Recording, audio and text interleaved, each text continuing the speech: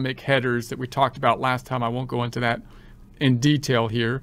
But this last one, the middle bit, is going to be the norm.dist of the top part, which is going to be the higher x, the 133, and then the mean standard deviation. It needs to be cumulative minus the norm.dist of the lower x, the 109, the same mean standard deviation. It also needs to be cumulative. And then if we converted that to, or this, I can also think about it this way, 1 minus the two results that we got up top.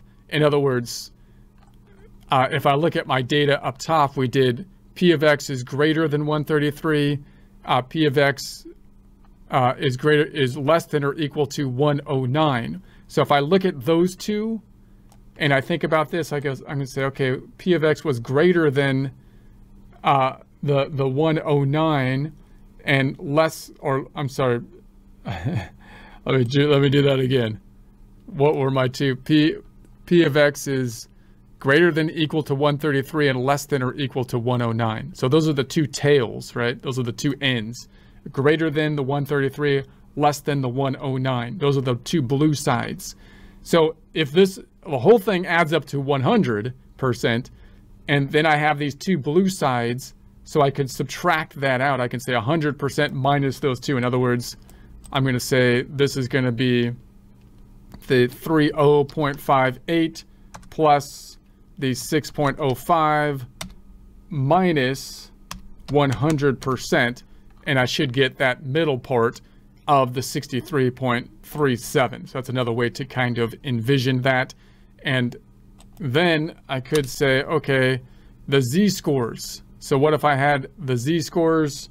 I can do this with the z calculations, getting to the z's in the same way. I won't, it's going to be the 133 minus the mean divided by the standard deviation will give us the z's. And then you can do the z in the same way, norm.s.dist with the z-scores, cumulative minus norm.s.dist with the z-scores of the lower z-score, and you'll get to the same thing. You can also do the same thing with the z-scores that we got to get to that same 63.37. So this is the probability of the lower end. So before I do that, just note that when I look at this graph, then this last bit then is P of x is less than or equal to 133 and over the 109. We have our dynamic header that we'll show how to do in Excel. And one way I can do this now is instead of me redoing this whole graph based on the information to the left, I can say, well, look, I'm gonna sum these two up because this is the upper and lower ends. And I'm gonna say if, so I want you to do an if, and then I'm going to sum up these two. If the sum of that is greater than 0, then what do we want you to do? We want you to put nothing over here, double quotes. If not, then we want you to put the number, or then we want you to put the P of x.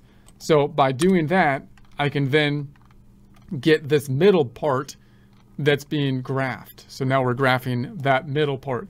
So the point of this is that now we have this kind of one graph that might be able to help us and be dynamic to answer any of these questions. We can kind of say, okay, the high end is over here, and I can kind of use this graph to envision if I wanted to look at the tail on the high end. I can use the same graph if I wanted to ask a question on the low end. And then if I want to ask a question about the middle, I can use the same graph to basically plot the middle point, because by the way I'm entering it into the system here, I can enter either, I'm gonna say that this is always the the top and the low point, and this is going to be the middle. So we'll do that in Excel if that's something of interest. So to try to get kind of one graph that'll be a little bit dynamic once you put it together, so that you can visualize multiple of these kind of questions.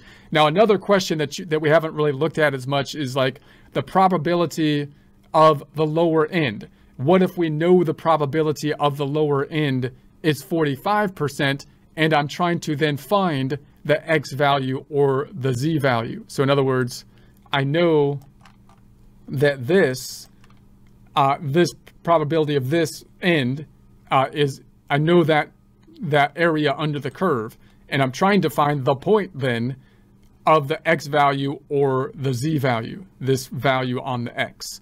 So if we ask a question like that, then we can use a formula which would be norm.inverse, INV, and then the data input will be picking up the probability instead of the X value, and then the same mean and standard deviation, and that will give us then the X value.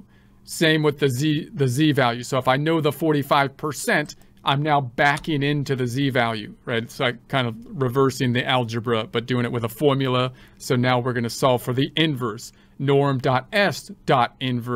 And now all I need is the probability, which is the 45%, because the mean and the standard deviation are kind of included in that Z value calculation. And that gives us our Z value of the 0.13. The 0.13 and 125, you'll note if I look at the graph, so the 0.13 and the 125 would be somewhere around here, right? They're kind of the same, they're at the same point. Or if I look at 125 over here, and I look at the Z value, 125 and 0.18 about, right? It's between, because there's rounding involved.